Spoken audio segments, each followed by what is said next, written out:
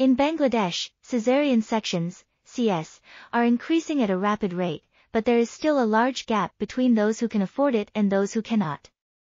In 2004, only 3.88% of births were via CS, but by 2017-18 this had increased to 33%.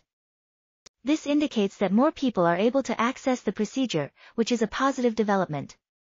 However, the study also shows that women from rural areas, with no formal income-generating activity, and from low-income households are less likely to receive a CS than other women.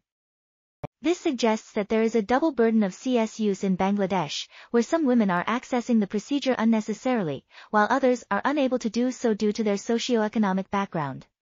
To address this issue, the government should monitor the use of CS procedures and provide support to those who need it on medical grounds. This article was authored by MD Nuruzzaman Khan, MD Awal Kabir, Asma Ahmad Shariff and others.